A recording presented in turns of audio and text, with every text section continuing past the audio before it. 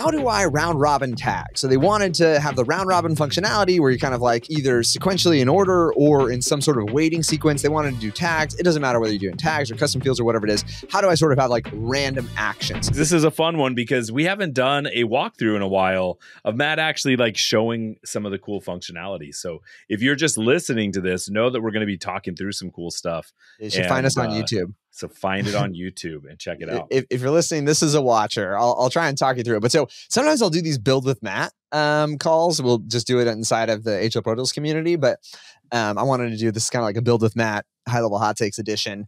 Here was the use case and the question that came in. I think somebody posted inside of the community.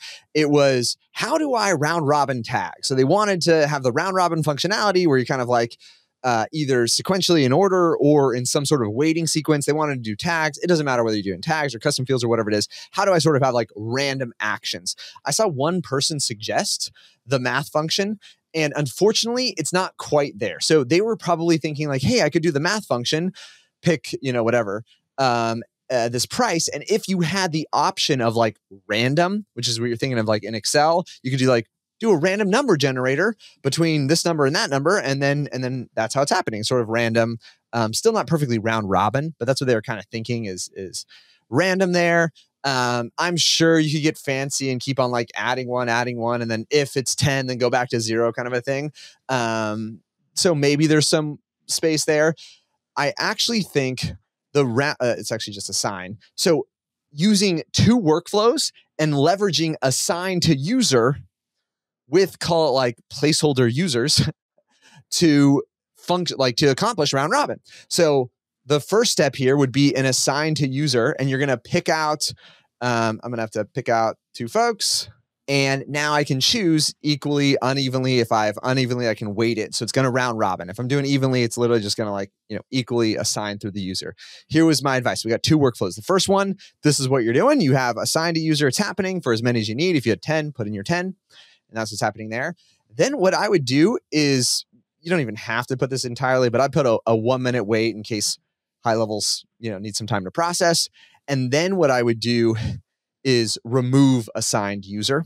Because I'm doing this with placeholder users, right? Some email nurture things that are going on there are actually related to the user values. And so if you have a user just called like placeholder 1, placeholder 2, placeholder 3, you don't want someone to accidentally receive an email from placeholder 1. So this is one of the workflows. It would just be, it's round robining the assigned user to these placeholder users. It assigns it to the user, running whatever user assignment we want, or like whatever sort of like distribution you want. And this is the cool thing is you can weight it or unweight it. Then I would put a 1-minute wait just to give it process on the other workflow. I'll show you what's going through on that side. And then I would remove the assigned user, or I would reassign to like a real user if you've got like real user data, which you probably do. So who the key account owner is. So this is one of those workflows. Now you're like, what's the trigger, Matt? Whatever you're using, like whenever they're registering, you can manually put people in here. You can do whatever you want to get it to run through, and it's going to assign the user. That's one side of it. So take a picture. This is one half of it. Assign to user, wait 1 minute, and then remove assigned user. Then I'm going to delete all of them, show you fresh. Then I'd have my second workflow here, which is going to have a trigger based on, my trigger is going to be based on, it's either contact updated to the user assignment, or it's just the user assignment here. Let's see if we can do it. So we're going to do contact change, and the change that's happening is the assigned user. And we're going to say it has changed, not in general, it has changed to a specific user, right? So one of those, I had it assigning to Adam. I'm going to call it, it's like assigned to Adam.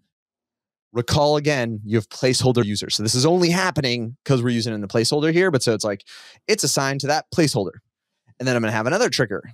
So similarly for contact changed, what's the change that's happening? The assigned user has changed to, and I forget if we did Waleed, but I'd be like assigned to, and this is, placeholder 2. Yep. There's my 2 or 10 or 20 triggers that are coming in. And then the first thing I'm going to do is an if else, and I'm going to have a branch per those placeholders. So it's, it's like this is assigned 1. And I'm going to do the workflow trigger, keeps it as simple as possible, is, and then it's my, okay. it's not showing this right now because you have to save a workflow. You would have to save the other one, right? You have to save the workflow to see triggers in the if else function, or for some of the placeholder information there. So here's our, let's go assigned one, and it's just going to be workflow trigger is, and then that first one, right? Whichever it is. And then the nice thing is I can keep on duplicating these branches and then changing out the variables. So that was such a small thing that you did because you just get it. But so if someone gets hung up here, build all of those top triggers, hit save, go to the next one, and then you'll be able to do the workflow trigger and see all of the options. That's exactly right. Yep. Yeah. So you put in the triggers, you click the blue save button, then you can see the options in the if else. We actually could, they have a none option in if else. You can clean it up and just use that as your fallback branch. So you don't even have to have your fallback branch. But then under here, we're going to then do tag. If I was doing tags, I would add my tag and I would select fake news. I would select my tag. And that's how I would do this now. So I'm just laughing because that's a tag I actually created. There you go.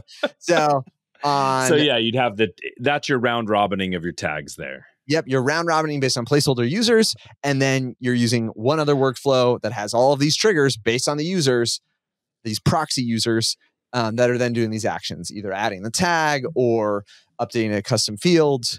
So anything like that. I actually recommend using a custom field as opposed to tags.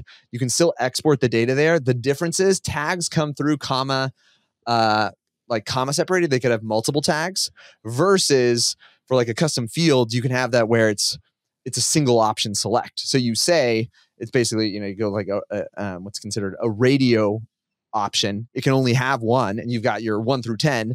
And so then the action here is not going to be add tag. It's going to be update contact field.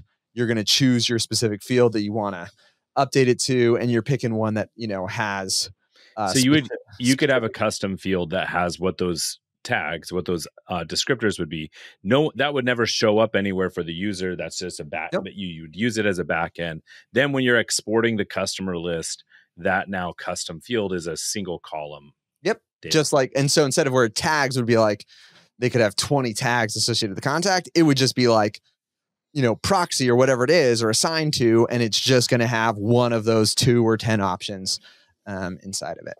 Yeah, very cool. Hopefully that helped a few people. There's so many things that you can do. Some of these things, there's recipes or there's pretty simple, and others take really understanding the complexities and the capabilities of what HighLevel does out of the box. If you're new learning, you're like, man, this was awesome. How do I get more of this? 1, inside of HL Pro Tools, we do that. 2, if you haven't been on it, I do host a call. It's hlprotools.com/free-snapshot. I give you a free snapshot. And I'm like live there doing the call. So if you want to ask me particular questions, it's inside of HighLevel. It's intended to help you, get your baby steps going so you can start making money from it. But happy to be available on Zoom anytime.